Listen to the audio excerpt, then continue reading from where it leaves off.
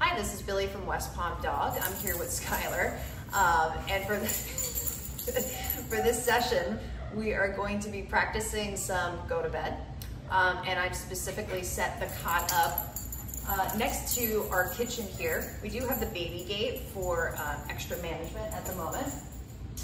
But Skylar right now is on a free, which means she doesn't have to be on the place or paying attention to me in any way. So what I'm gonna do, she will jump on there from time to time because she likes it, is I'm going to ask her, I'm gonna send her to her bed, and then I'm gonna start puttering around in the kitchen a little bit to simulate more of a at-home experience because Skylar likes to counter surf and jump up on the chairs and generally get in the way when people are cooking or eating in the kitchen.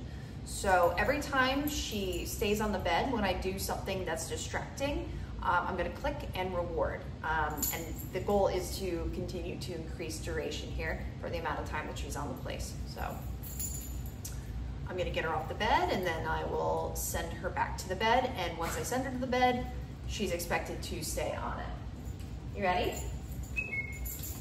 Free. Good. Skylar, go to bed. Good. I'm gonna wait for her to lay down. Good. And then I'm gonna start moving to the kitchen.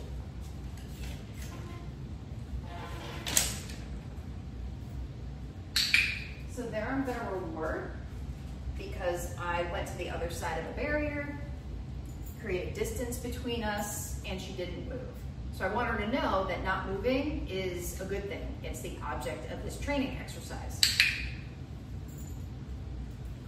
I'm gonna go ahead and sit down in a chair.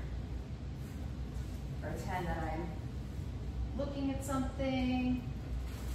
I'm gonna play with some food. So when she lays back down on the bed, I will click and reward. She's still on the bed, but I want her laying down before I give her reinforcement, because laying down is the most incompatible with jumping off.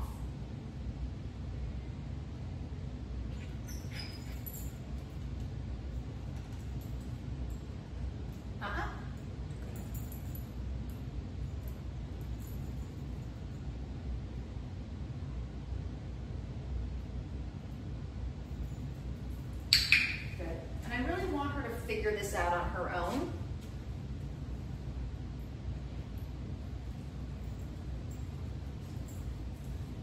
I don't want to have to stare at her or micromanage her.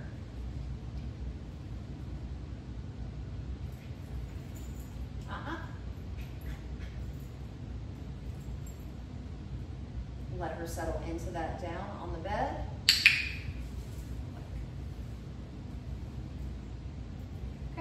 Going to putter around a little bit, get up. And every time I increase distance and she doesn't move, I'm going to click and reward. So I'm going to pretend to prepare food. She doesn't move, she gets a reward.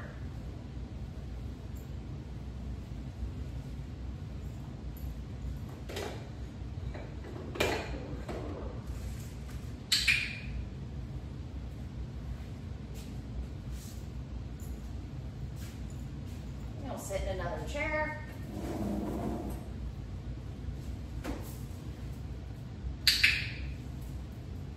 So she popped up. So the reward is going to be when she lays back down. I have it in my closed hand. I give it to her when she's back down.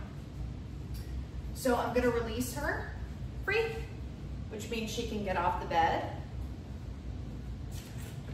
She can stay there if she wants, but she's free to come off.